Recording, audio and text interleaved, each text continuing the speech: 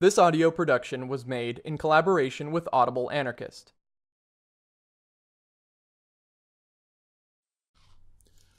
Mutual Aid, A Factor of Evolution by Peter Kropotkin. Conclusion. If we take now the teachings which can be borrowed from the analysis of modern society in connection with the body of evidence relative to the importance of mutual aid in the evolution of the animal world and of mankind, we may sum up our inquiry as follows. In the animal world, we have seen that the vast majority of species live in societies, and that they find in association the best arms for the struggle for life. Understood, of course, in its wide Darwinian sense, not as struggle for the sheer means of existence, but as a struggle against all natural conditions unfavorable to the species. The animal species, in which individual struggle has been reduced to its narrowest limits, and the practice of mutual aid has attained the greatest development, are invariably the most numerous, the most prosperous, and the most open to further progress. The mutual protection which is obtained in this case, the possibility of attaining old age and of accumulating experience, the higher intellectual development, and the further growth of sociable habits secure the maintenance of the species, its extension, and its further progressive evolution. The unsociable species, on the contrary, are doomed to decay. Going next over to man, we found him living in clans and tribes at the very dawn of the Stone Age. We saw a wide series of social institutions developed already in the lower savage stage, in the clan and the tribe, and we found that the earliest tribal customs and habits gave to mankind the embryo of all institutions, which made later on the leading aspects of further progress.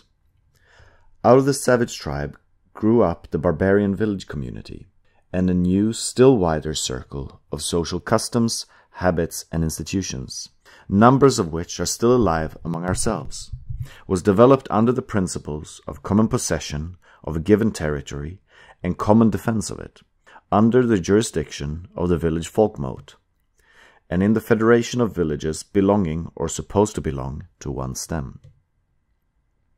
And when new requirements induced men to make a new start, they made it in the city, which represented a double network of territorial units, village, communities, concerted with guilds, these latter arising out of the common prosecution of a given art or craft, or for mutual support and defense.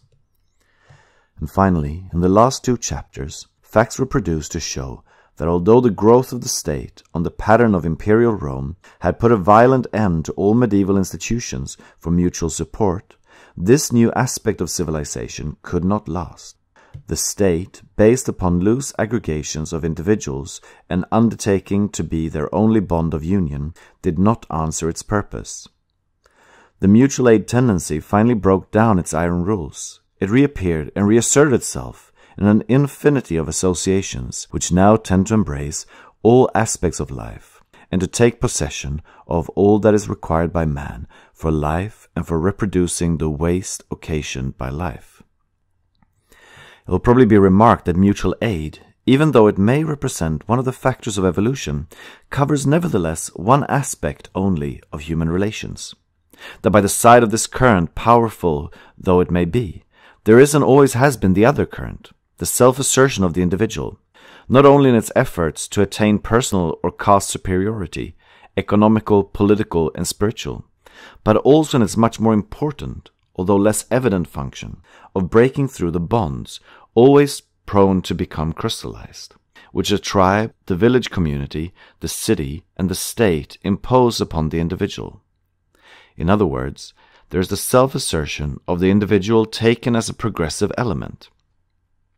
It is evident that no review of evolution can be complete unless these two dominant currents are analyzed. However, the self-assertion of the individual or of groups of individuals, their struggles for superiority, and the conflict which resulted therefrom, have already been analyzed, described, and glorified from time immemorial. In fact, up to the present time, this current alone has received attention from the epical poet, the analyst, the historian, and the sociologist.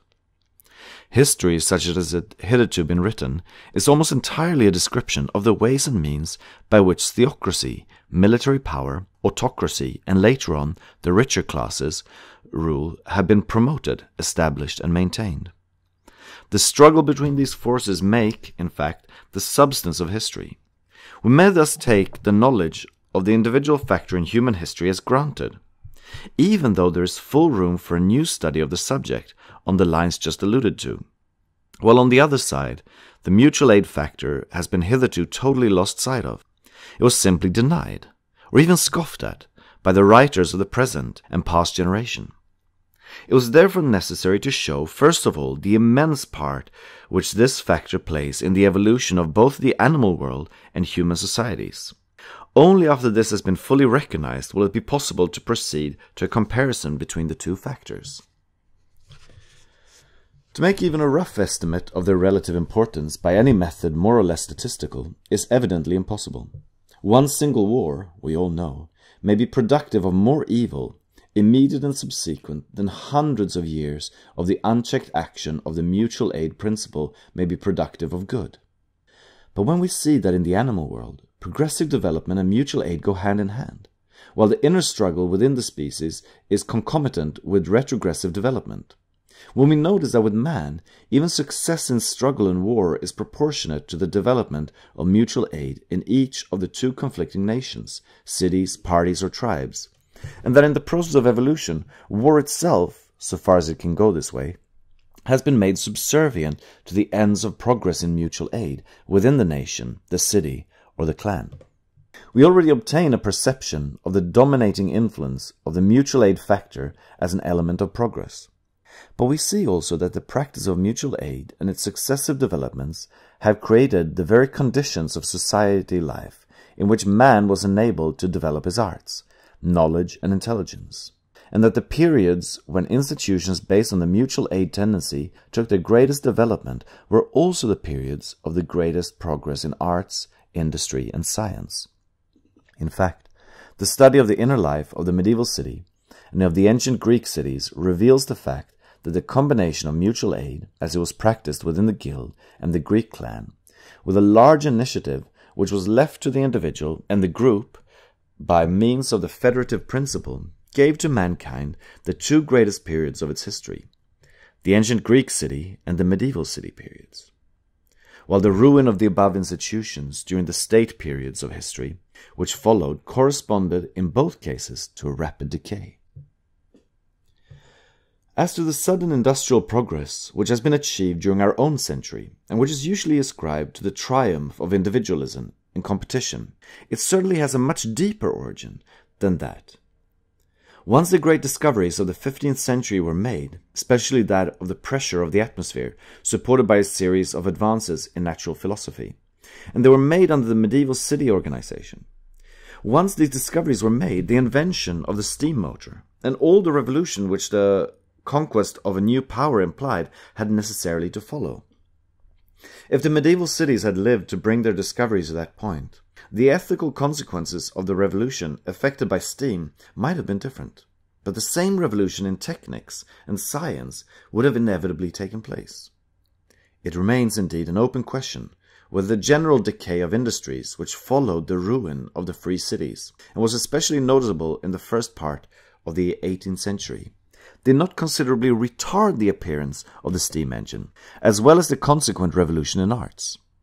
When we consider the astounding rapidity of industrial progress from the 12th to the 15th centuries, in weaving, working of metals, architecture, and navigation, and ponder over the scientific discoveries which that industrial progress led to at the end of the 15th century, we must ask ourselves whether mankind was not delayed in its taking full advantage of these conquests when a general depression of arts and industries took place in Europe after the decay of medieval civilization.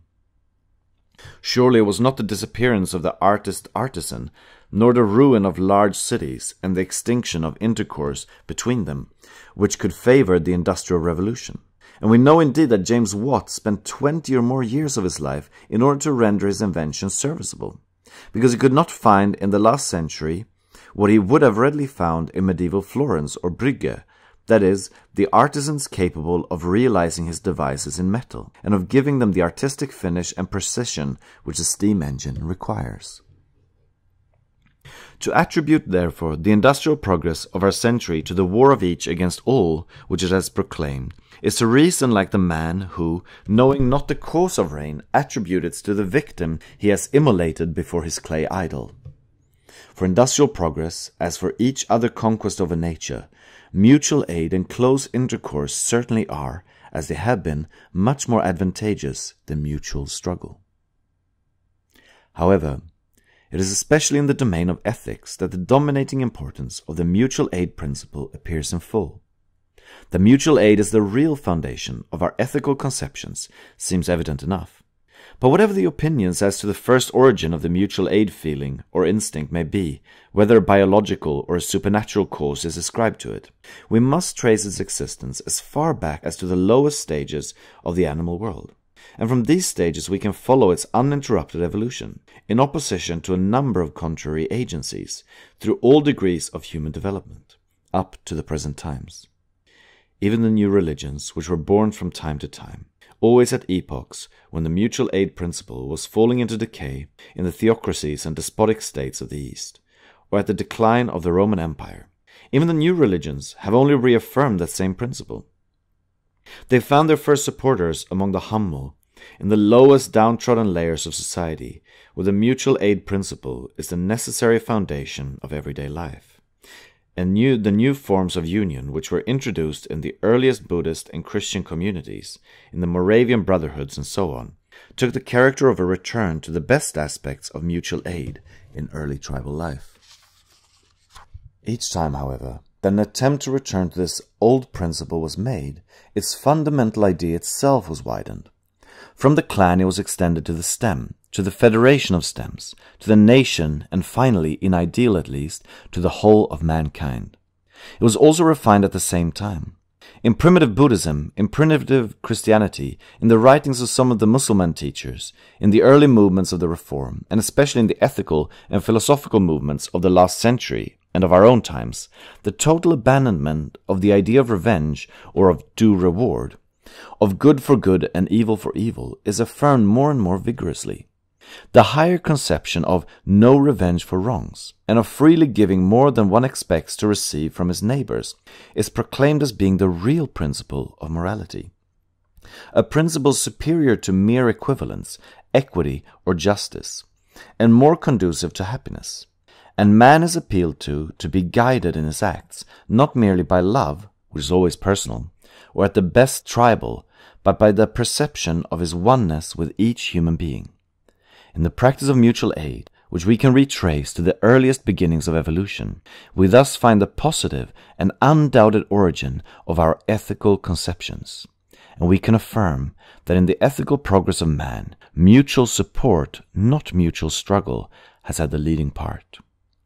In its wide extension, even at the present time, we also see the best guarantee for a still loftier evolution of our race. This has been a production of Audible Anarchist. You can find more Audible Anarchist on YouTube.